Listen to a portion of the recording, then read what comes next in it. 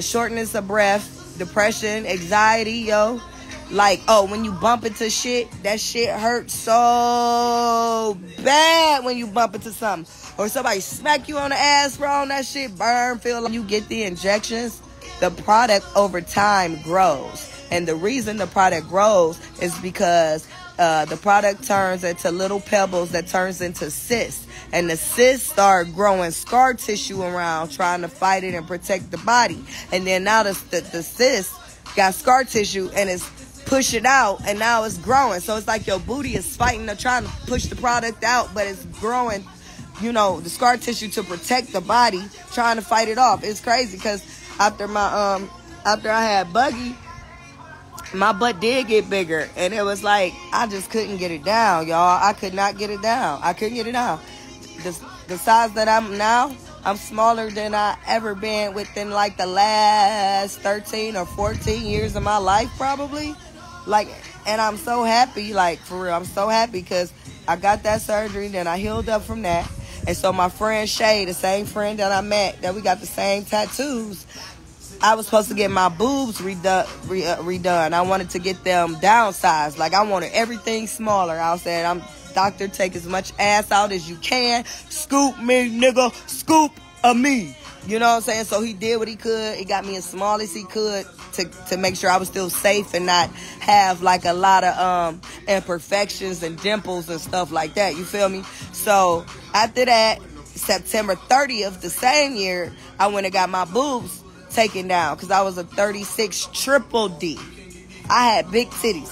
So now I don't even know what I am. I'm part of the no bra committee. They smaller. I think I'm just a D, a 34D now, or 34B or something like that. Thank God. So matter of fact, this bikini that I got on, I had it for 2 years. Over 2 years, I couldn't fit into it. It's from Shein. You know, some of that shit runs small. So I couldn't fit this bikini, and now I'm wearing it, but it's like now you can see the top a little too big. And the bottom's a little too big, but I'd rather it be too big than too little, okay? So, God is good. So I got my boobs down, size down. I got 2 bipolar removals, y'all. So that's why I've been getting tatted a lot, because I'm starting to cover my scars. So I got this done by shout out to my nigga Shoot in Cleveland, Ohio. You feel me? He got a tattoo shop, Raw Ink, in 216. So he did this for me, y'all. He covered these scars with this, and I really like it because it's like it look natural, and the brown is like the scar. So I really like this, and he just drew it right on me. He drew it right on me and just tatted it. So those was the first scars I got covered. I might cover my C-section scar. I never did. I've had it, my baby's 9. I've had it for 9 years. Because he was breech. I was supposed to have him vaginal, but he was breech, and they didn't have time to turn him, so that's how I got that. But I want fruit right there, because I already got a bitten apple where my C-section scar is, but I want to put more fruit on the side. Since my theme is the Garden of Eden, I want to add more fruit. Okay, so that's another scar I'm going to tattoo. And then I'm going to show y'all, I'm going to keep it real with y'all. I'm going to show y'all. Okay, let me see. So, boom. Y'all see this? This is my scars. So I want to tattoo that. So I'm going to have C's do that. I'm going to cover that. Now the ones across my back, I kind of want to keep them. Them my war wounds. I ain't even going to hold you. Them the ones that let everybody know that I got bipolar removal. And I ain't ashamed of that shit. And it's the best thing I could have ever did. I spent $37,000 total with medications, surviving over there. Surgery, paying bills at the time that I was gone for the 37 days, on top of transportation, on top of the medicine ball was like $1,000 itself, so you don't feel too much pain right after surgery. And then I was in such good spirits. I bought every friend and family of mine that ever supported me that I could think of. At the time, I bought them a gift out there. So I went to Colombia with 2 suitcases, and I came back from Colombia with five and a half bags. 5.5 bags, and 3 bags was nothing but gifts and stuff. And I just got everybody something. Just thought about everybody because I could have died, yo. And then it's like the second surgery was scarier than the first one, cause the second one, I ain't gonna tell it all to y'all because I want it to be in a documentary or my movie or blog or however the network is gonna put it together. But the second surgery he cut me down here. He cut me down here twice, y'all. I've been cut down here twice, and it felt like that nigga stitched my leg back to my ass. It just maybe 3 months ago, this leg stopped pulling and feeling like tight in the back. Like that bitch felt like a rubber band. Like I had to get limber all over again. Like he literally stitched my ass back to my leg. You feel me? I appreciate him so much. Like I love my doctor to death. I love my doctor to death. I love my doctor to death, man. He is a passionate person and he cares so much. So, the second surgery, I'm gonna tell y'all why the second surgery was more scary, because I had the first one, right? So now it's getting real. I needed him to cut down here a little bit more. And honestly, it's not like 100% perfect. If I go back, he told me I could come back, and he it's just like a little inch of skin like that he would want to cut and perfect it. But I'm cool with it. I'm just tat that shit. Ain't nobody perfect, yo. I'm cool. My nigga cool with it. I'm cool with it, and life goes on. You feel me? I ain't about to go get cut on no motherfucking mo at all. I'm over it. I just want to work out. Hold on, y'all. My bodyguard calling me. Yo. No, don't get the kids. Yeah, they staying with Friendica.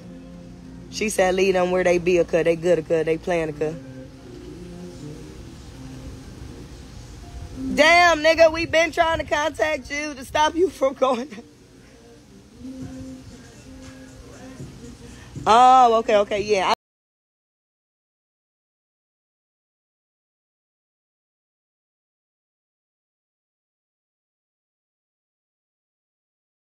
List over the stuff from the store.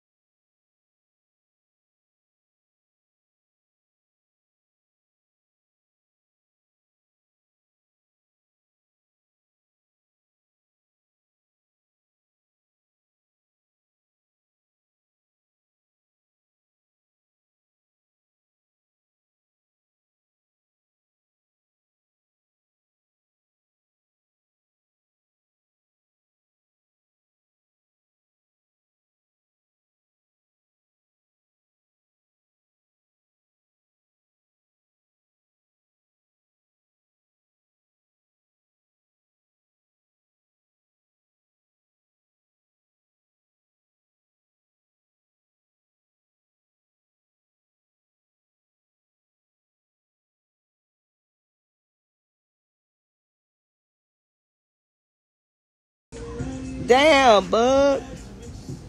Alright. Yeah. Alright.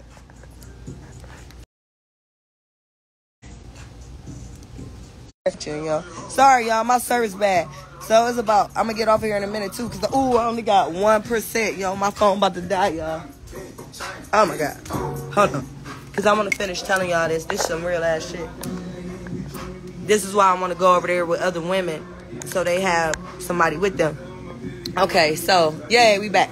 All right, so as I'm laying on the table, legs open, back propped up, the nurses is talking to me, but the guy with the anesthesia, yeah, that puts it in your IV, he shoots my IV, right? And they telling me that the doctor about to come in a minute.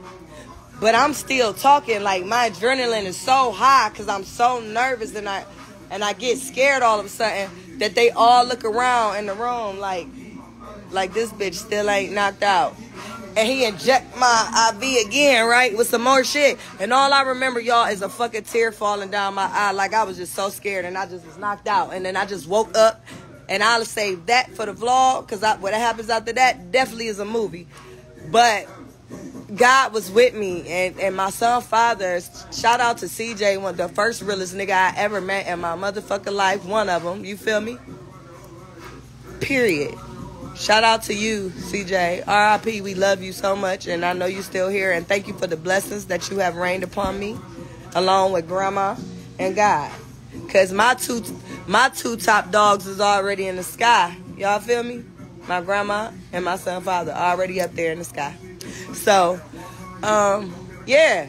So that was a scary moment. I'll save the rest of the story for the movie or the vlog or whatever it may be. But ladies, don't be scared to get that shit out. Save your money, get that shit out. Yeah, that shit cost me $37,000, and it was worth it. And I'll do it all over again. I would do it all over again. And shout out to everybody that I had a GoFundMe when I was on Jocelyn's Cabaret. See, that's the first time I ever had a GoFundMe. I thought that you could let the money sit there until you get the amount that you need. I didn't know that I needed to cash it out. And I thank everybody from the bottom of my heart. I had a collection of maybe 1,400 to 1,500 that people donated to me to get my surgery. And I never got to receive the money, and they gave the money back to everybody because I didn't know, like, I couldn't keep it sitting there, shit. You know, I was going to let it collect, take the money, and then go get the surgery. But shout out to everybody that did donate for me. I really appreciate you from the bottom of my heart. God still made it happen. I was supposed to be on Kate Michelle's show. I had talked to their producers and everything, but they said that I guess because I physically, to a lot of people, didn't look like I was going through something, they wanted the more severe cases for her season 1. And they told me that they would holler at me season 2. I didn't have time to wait for season 2. I felt like I was fucking dying. I ain't feel good. So I had to take what I had, get that money up, and do what I had to do. So I'm just thankful God got it done, and he took care of me, yo. Nothing happened to me. My